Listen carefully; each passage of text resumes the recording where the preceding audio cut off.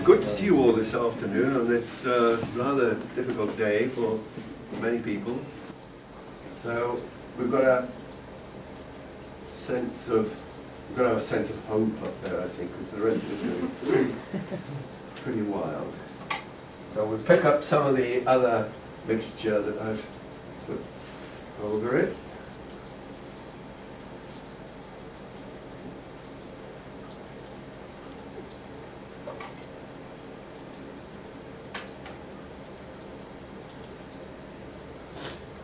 I won't go out too far that direction, I don't think. And I'm just being very careful here that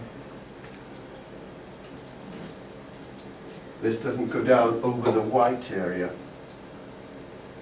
What was the colour you put on first? Well, that's the Naples yellow. This is the mixture of Payne's grey and some burnt umber, and I'm now dropping in some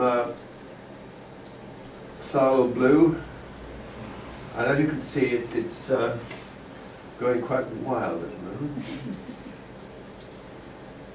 Take that out, and you've got to sort of be pushing it around very quickly and very aware of what's happening in all directions. This is yellow ochre I'm putting in now. A lot of people don't like yellow ochre because it's more opaque, of course, than raw sienna, which is a very close sort of alternative. Take some colour out on these rocks, where these rocks are glistening in the light.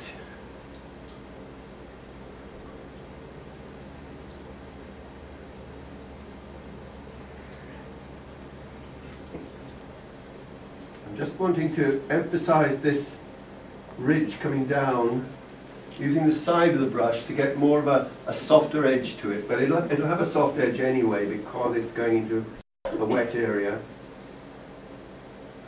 So just leave that. Payne's grey and some Sarlo blue. So I love this effect of dropping in some yellow ochre into the wet wash whilst it's still wet.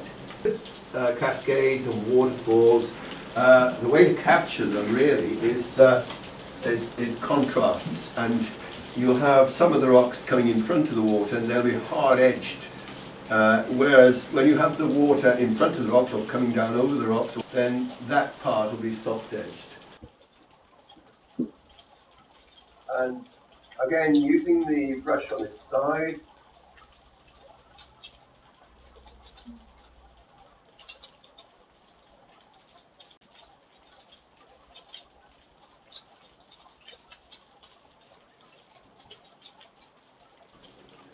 just dropping in some light red. As I said, a bit of light red in the foreground really does bring it forward. And of course, around the focal point, it's not a bad idea to put in some warmer, more brighter colours. A few little dabs of light red here and there. Back to the yellow ochre.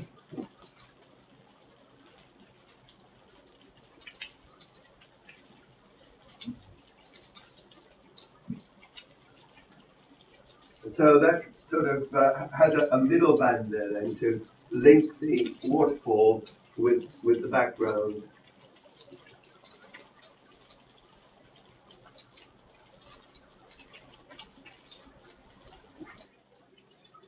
Just a little bit too strong.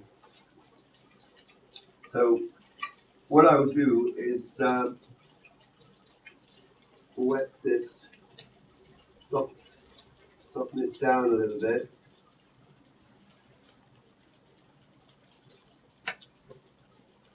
And then drop some yellow ochre into that, and that'll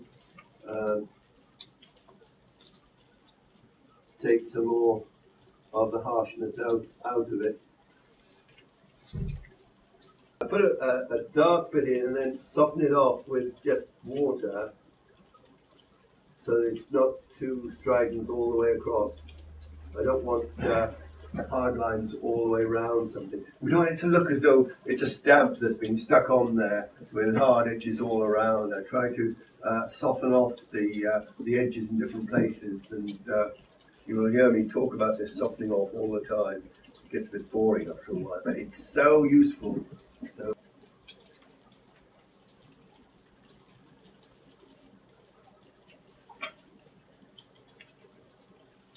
water on the brush, softening it off. I don't want too hard an edge appearing there. And then a bit more light red. So what I'm doing is painting negatively, painting the dark bits in to highlight the light water.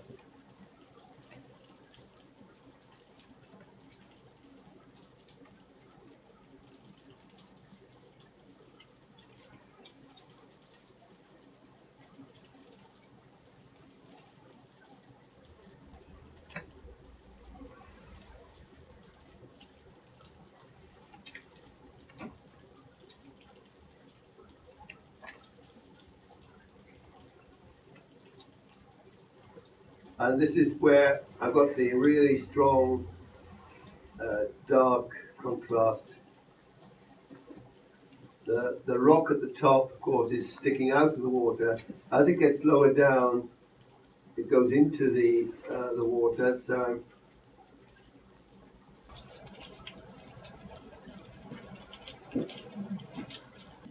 So burnt umber and some phthalo blue in there.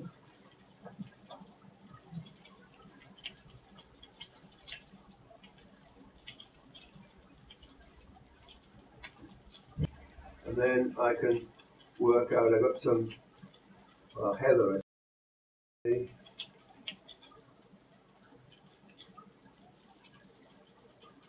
Strengthen this rock a bit.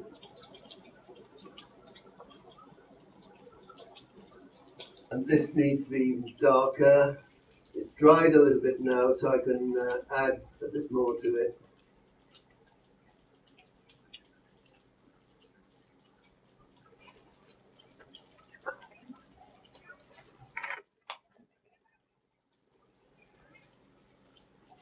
And a bit of dry brush across there.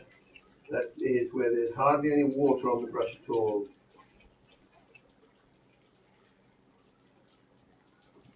The number 1 rigger. Trouble is I've lost all the paint off it.